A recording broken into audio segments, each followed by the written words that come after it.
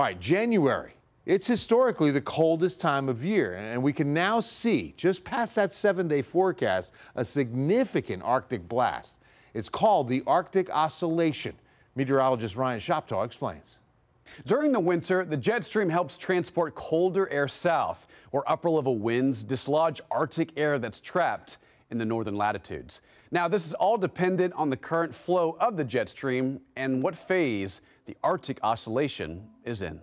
Over the North Pole, a strong mid to high level circulation helps influence weather and climate across the globe. This oscillation is directly tied to the polar vortex, something you'll hear a lot of during the winter. When the Arctic Oscillation is positive, colder air stays bottled up over the North Pole. When it's negative, the jet stream weakens and turns into a wavy pattern, which allows polar Arctic air to spill southward. And the first surge of cold air is expected to move in soon. Computer models are depicting the first push after January 11th, meaning temperatures over the northern United States will be near or below zero. While the air mass will modify as it pushes closer to Texas, this will mean several nights at or below freezing, something to prepare for later this week. Wrapping pipes and covering plants as temperatures trend below average by the middle of the month. So winter is coming. Now, we're not expecting much rain with this next weather system, so icing should not be an issue. But it's important to keep up with an ever-changing forecast.